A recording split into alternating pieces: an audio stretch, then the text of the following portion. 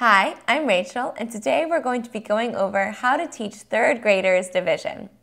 One thing you can teach them is the opposite of multiplication. I like to tell all my third graders this ahead of time, just so that they get that in their heads. So if 3 times 4 is going to be 12, then 12 divided by 4 is going to be 3, or 12 divided by 3 is going to be 4. So if they're memorizing, which they do in third grade, their multiplications times tables, they should also be able to memorize their divisions times tables.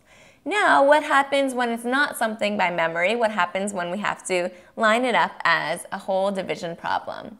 Let's say we have 3 into something a little more than 12. Let's say it's 210. What you always want to make sure they do is line everything up. So they start with the first number. Does 3 go into 2?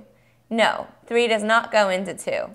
So we look at the next 2 numbers together. We always include the first number from then on.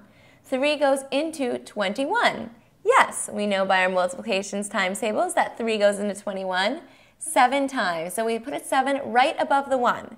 Make sure they line it up. It's not above the 2 because nothing went into 2. It's above the 1 because it goes into 21. We put a 7 right there.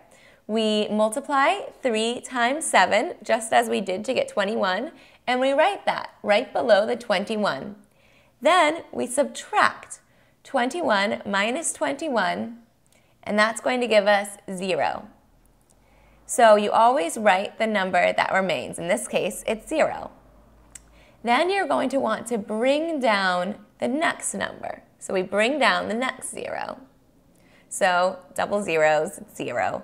3 into 0, it goes in 0 times. So we write a 0. 3 times 0 is 0. 0 minus 0 is 0. And so we know we've finished the problem. So 3 goes into 210 70 times, and 70 is going to be our answer from this division problem. I'm Rachel, and thank you very much for learning with me today.